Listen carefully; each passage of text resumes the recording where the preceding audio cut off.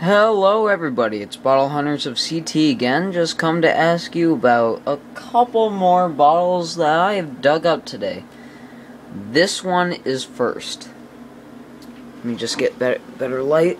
There we are. This one is first because it is 1920s to 1940s. But when we dug this up at the ball dump today, it was proposed that this could be the old-fashioned 7-Up bottle. I want to confirm this. If this is alcohol, it's still pretty cool, and I'm going to keep it in my collection. Let me just give you a better look at it. Right here, the seam goes right up the bottle, right there. Right there. There's the bottom of it. Actually, the bottom of it looks pretty sandy. I don't know if that's a flaw or not. But speaking of flawed bottles, here are these two bottles. Let's see. I'll show you this one second since that's the flawed one, but they're both the same, I think. This one has the seam going up to the top of the mouth, but the other one doesn't. This one does not have a number on the bottom, but that one does. This one is flawed too.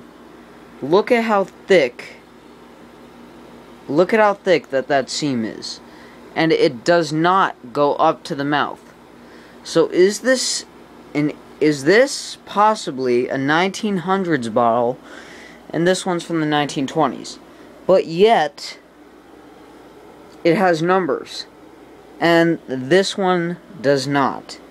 I need to know this, so if any of you out there can help me, I think I already know who's going to help me, because he always comments, but if any of you can help me out at all with these two bottles and this one right here, that would be super fantastic, because I don't know shit about these bottles since they're blanks, and I want to know if I have something good here, something different. I don't know. So thanks for watching again, and this is Bottle Hunters of CT signing off.